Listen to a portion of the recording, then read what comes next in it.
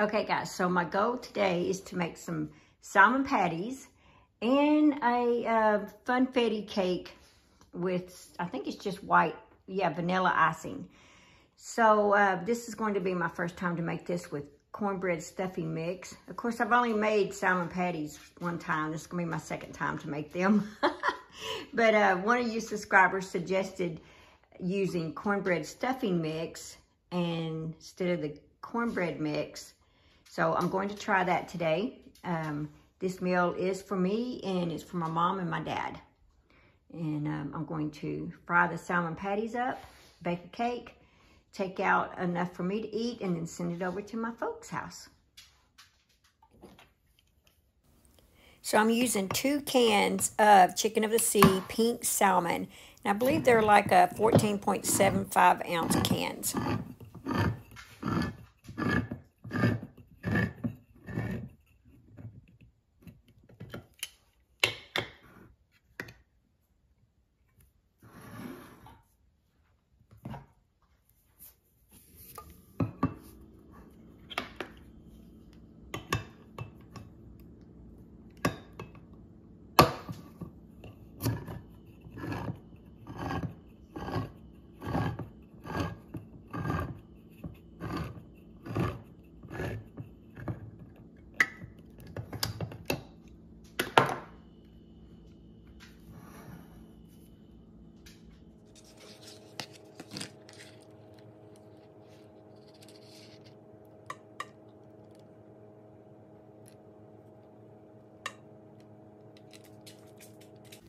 What I'm doing here now is I'm draining the juice out of it so that I can save it. So whenever I mix all my ingredients together, when I get to the end, according to the dryness of the things that I have mixed up, if it's a little on the dry side, then I have this here liquid to pour into it.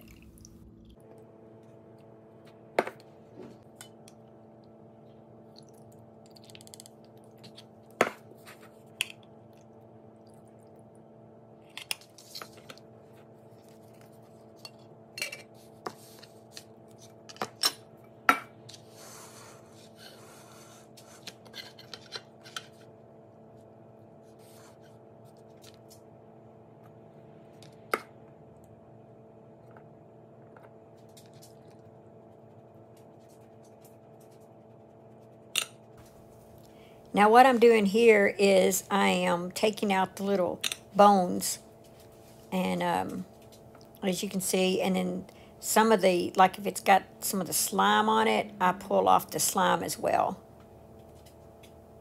as you can tell. And then I take the salmon and then I just kind of break it up and put it in the bowl.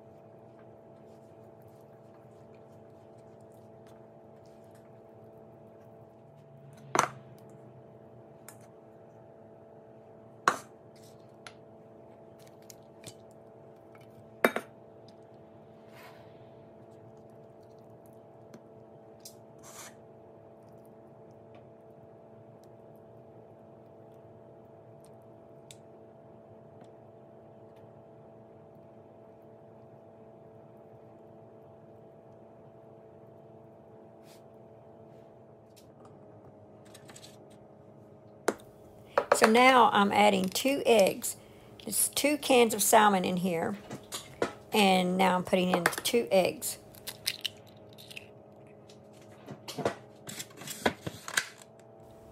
Now I'm fixing to throw in some salt and pepper.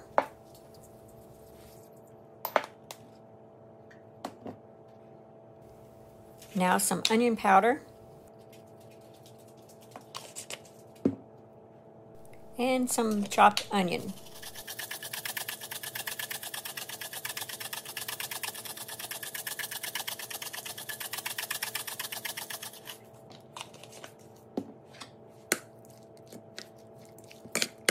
And I'm going to stir it up.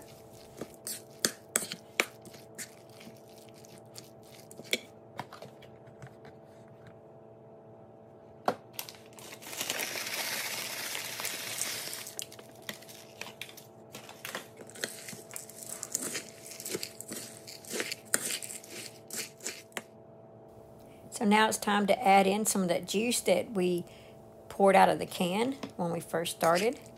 Kind of mix that in real good. And let's go ahead and add some more. And then we're going to mix it some more.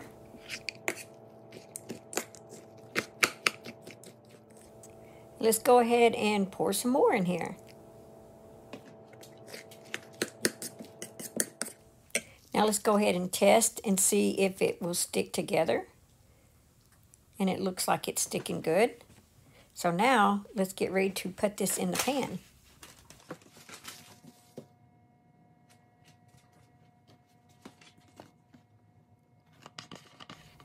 Now it's time to pour in the vegetable oil. And as you can see about how much I have in there, just enough to cover the bottom part of the fritters. So let's go ahead and patty these up.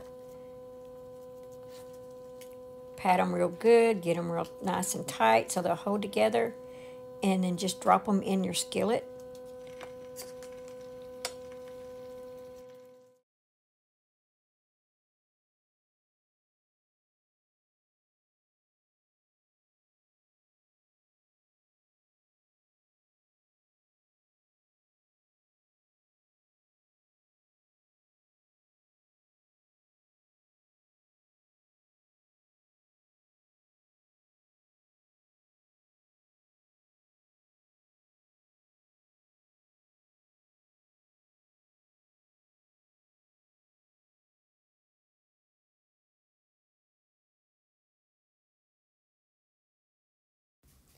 And so now I'm checking to see if they're brown on the bottom. If they are, then I'm going to go ahead and flip them over so that they'll cook on the other side. And I'm finding that it's easier to flip them if I have a fork to help turn them. As you can see, I'm using a non-stick spatula. So you always need to use something like that when you're working with a non-stick pan type thing.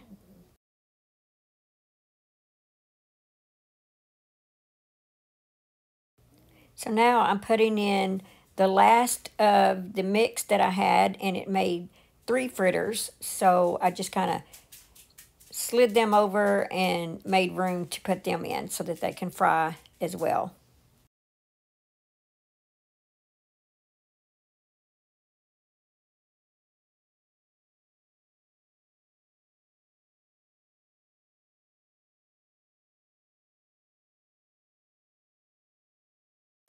So it looks like the fritters are done. So what I do is I put a paper towel on there to help drain the oil off of it, or the grease.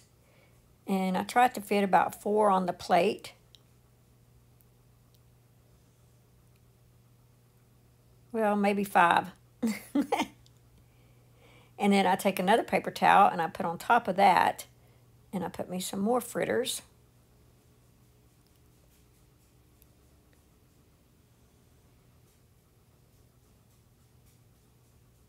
And then I put a paper towel on top of that one. Here we go.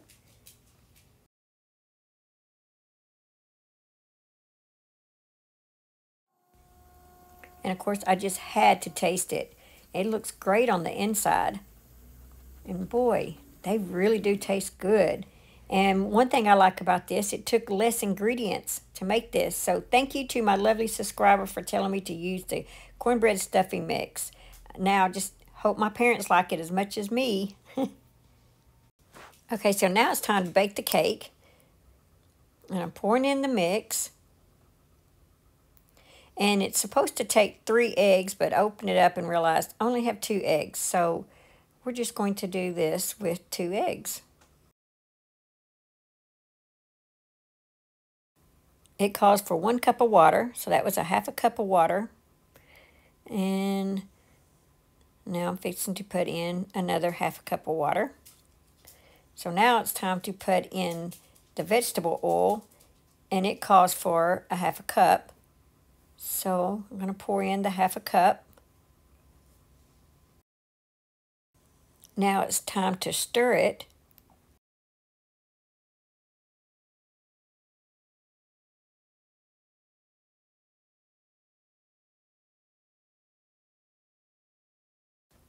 Okay, so now that I've got it stirred, now it's time to get out the mixer to really stir it good. Make sure there's no lumps.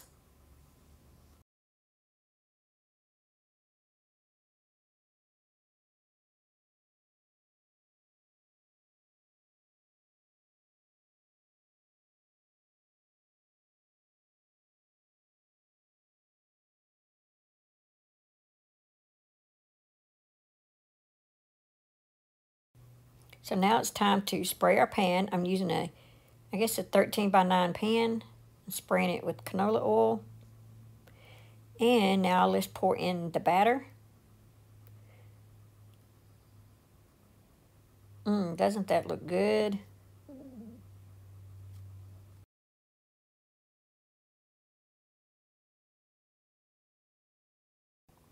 Now I'm trying to spread it out to where the batter is evenly distributed throughout the pan. Okay, so I baked this at 350 for 37 minutes. So now let's do the toothpick test. You just stick it in the cake, and if there's any food still on the toothpick, then it needs to go back in the oven. And it looks like everything is dry, which is very good. So now we just gotta let it cool off, and we got to icing it. Okay, so now it's time to icing it. The cake has cooled off, and I'm just using Creamy Supreme Vanilla.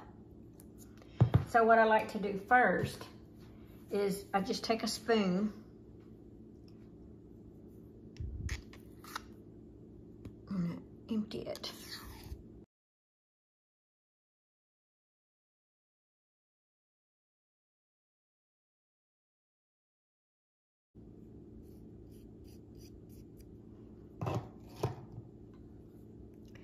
Okay, now we just spread.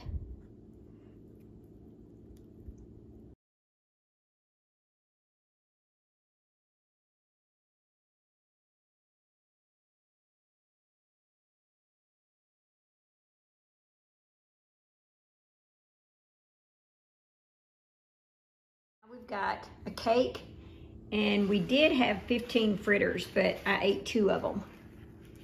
So, yeah. So my mom and dad will be getting quite a few fritters, and what they'll do is they'll probably make some mashed potatoes and stuff like that to go with it.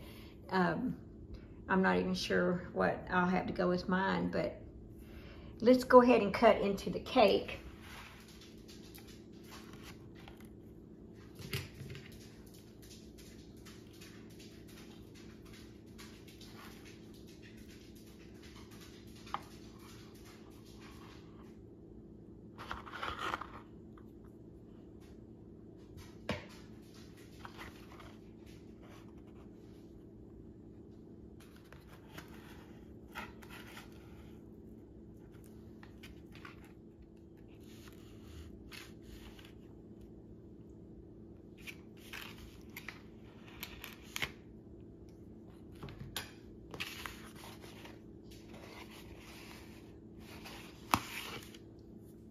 Thanks for watching. Please like, comment, and subscribe.